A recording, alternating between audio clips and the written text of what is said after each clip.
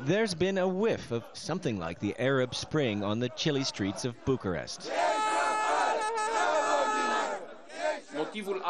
But it might be because of a man who grew up in Nablus. Raed Arafat left cabinet last week, bringing thousands onto the streets. This week, he's back.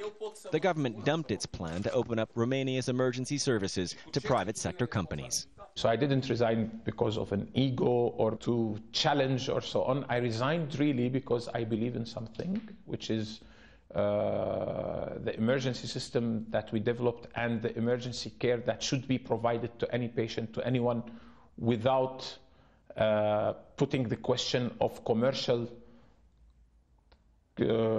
competition in it.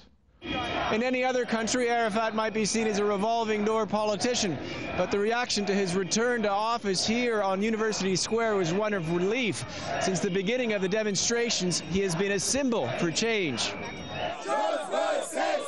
The big change these people want is for President Traian Băsescu to resign. Arafat stood up to him on a TV talk show over the proposed reform before resigning, to be able to speak more freely. Well, this whole movement was started because the conflict between Băsescu and Arafat. So I think he's pretty respected, yeah. Well, we think he's a sincere person, and that's why we support him, I guess.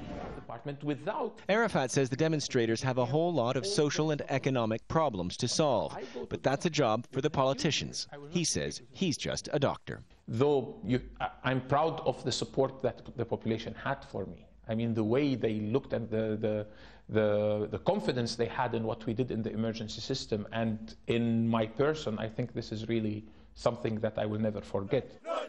And however long the protests last, the people don't seem likely to forget Dr. Arafat either.